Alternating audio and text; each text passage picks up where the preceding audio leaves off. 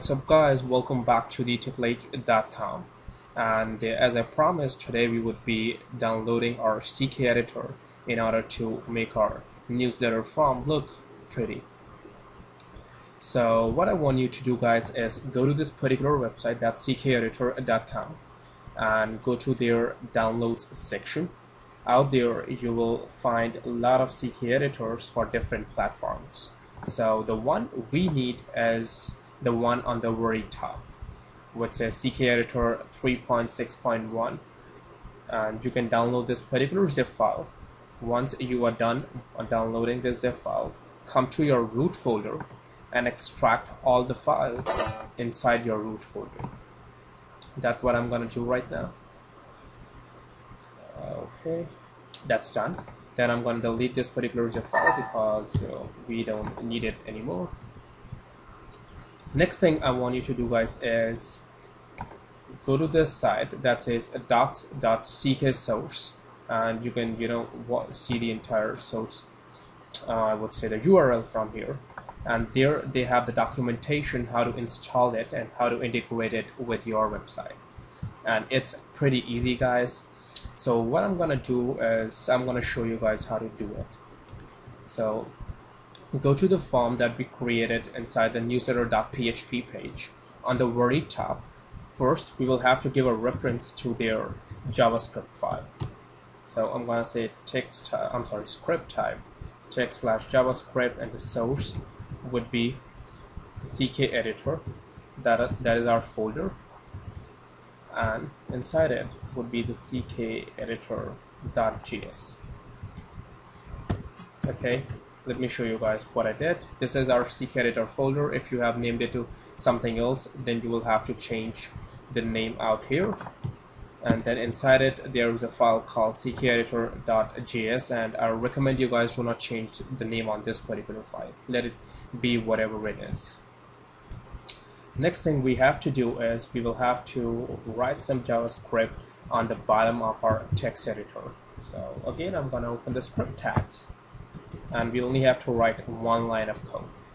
So what I'm going to say is ckeditor.replace. Okay, that's their function that we are calling, and we will have to pass a parameter which actual text area we want to replace. So I'm going to say the text area with the name of content we want to replace. That's all. If you guys will go back, refresh it, you will see a bit ugly but our CK text editor. Now we will have to style it a bit, but before doing that guys, do one thing. Go to the CK editor folder, open the file which says config.js. Okay, if you will open this file, you will find something like this. I'm gonna take everything off, and out here I have some of the what I will say, I have some of my own custom configuration for our text editor. So I'm gonna copy and paste it out here.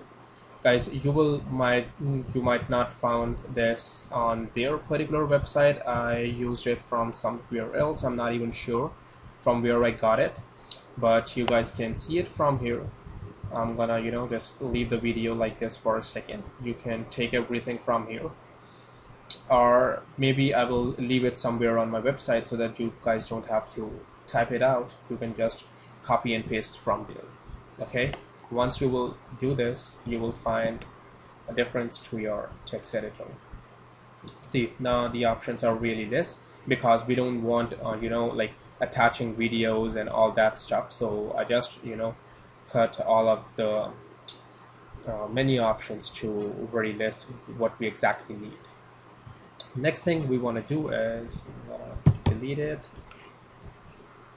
Next thing is go to their skins and go to their default skin, that is KAMA, and take their file which says editor.css so that we can actually install it. Next thing, I'm gonna open my Firebug. If you guys don't have, I recommend you please download this Firebug. It's really handy. And next thing we want is to change the width on it. So okay, let's try the width which I used last time. That was 700 pixels. Okay, I'll increase it to, I would say, 730, 720. Okay, that's fine. Next thing we need is to put some styling on this border we have out here. So here we have to do it. I'm not even sure, guys. I'm gonna try to put this quick to 3-4 different places and see which one works. No, not this one. Okay, try out here. Wet to 720 pixels. No, not at all.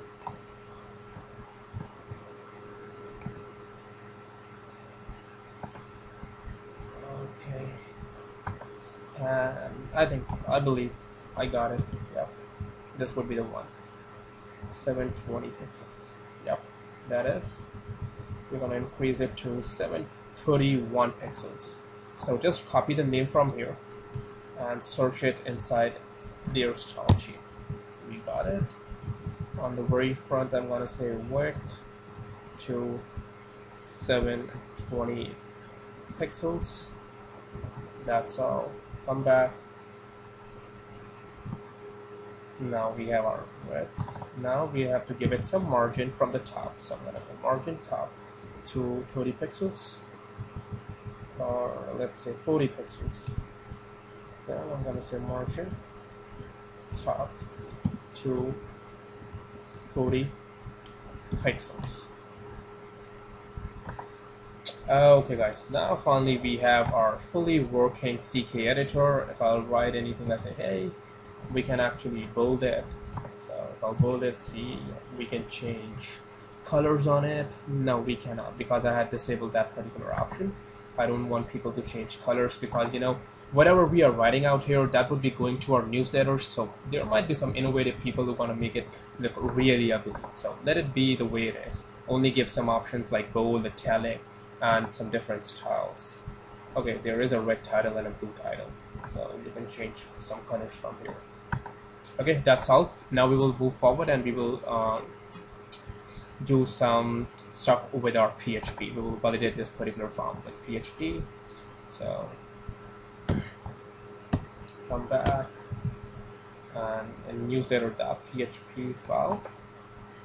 Where is that? Okay, here it is. On the very top, we would be writing our PHP, and then later we will move it to a different file. One more thing we have to do is we will have to create a form tag out here. So the form method would be post, action would be newsletter.php, and we will end it here on the bottom after our submit button. Okay. Now on the very top, I'm gonna say if is set $post submit. That means if the person is hitting the submit button, then only go ahead and run these functions or parameters that I'm gonna pass. Else don't do anything. Then I'm gonna say $subject to $post subject.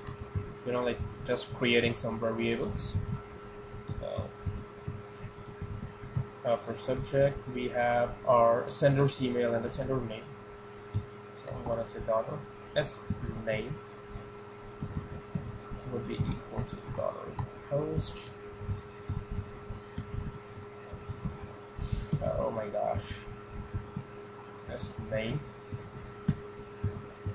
Then $s email would be equal to $_post s email. And in the very last, we have our content. So $content would be equal to $post content. Okay, so these are the only 4 things we need for now. Or you know what, guys, I believe I have some templates option on my actual newsletter. I'm gonna add that option too. So on the very top, after this newsletter thing, create the same div that says form elements out here. Okay, inside it, I'm gonna first paste the image that I have inside the labels. This is the particular images I have. If you want, you can save it from my actual newsletter that I have on my site, or if you have your own custom images, then you can use that as well.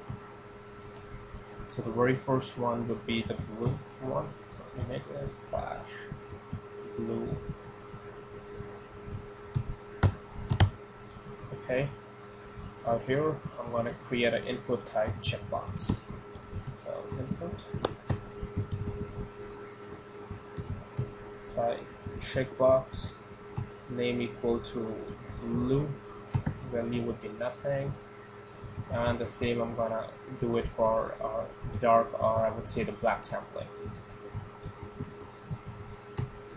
So here would be dark.jpg, and the name would be equal to dark. Come back, let's see what we got. Oh, okay, it's not looking good, is it? No.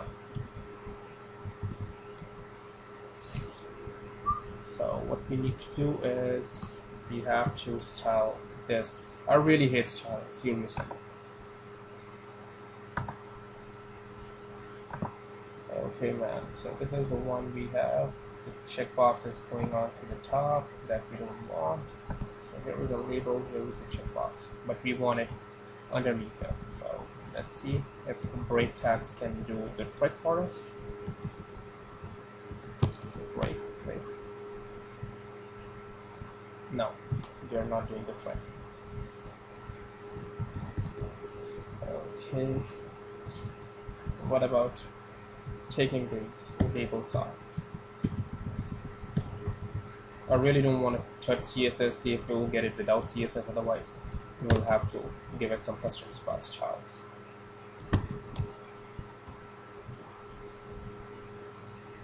Okay, finally we have it, guys. You know, you can just chain them and float them onto the left. So right now it is like this.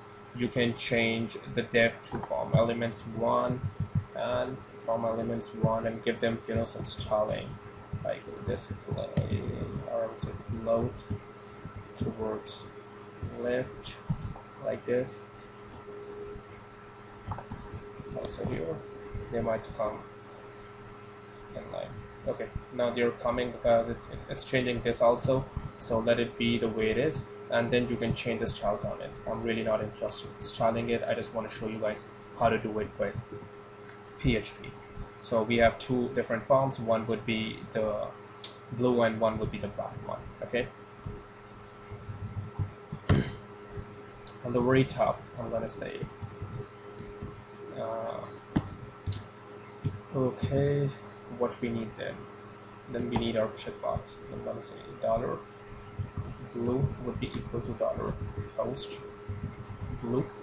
Okay, and dollar dark would be equal to dollar post dark. Okay, then I'm gonna say if dollar if is a dollar dark.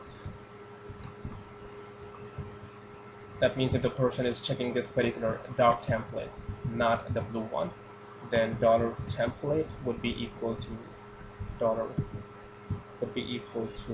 yep, dollar dark. Else our template would be equal to the blue one. Very simple. We are checking which particular checkbox they click. If they click the dark one, then our template is equal to that one. Otherwise, our template is equal to the blue one. Okay, or we can say else if is set dollar blue to be more specific. Okay, that's done. Then I'm gonna say if empty.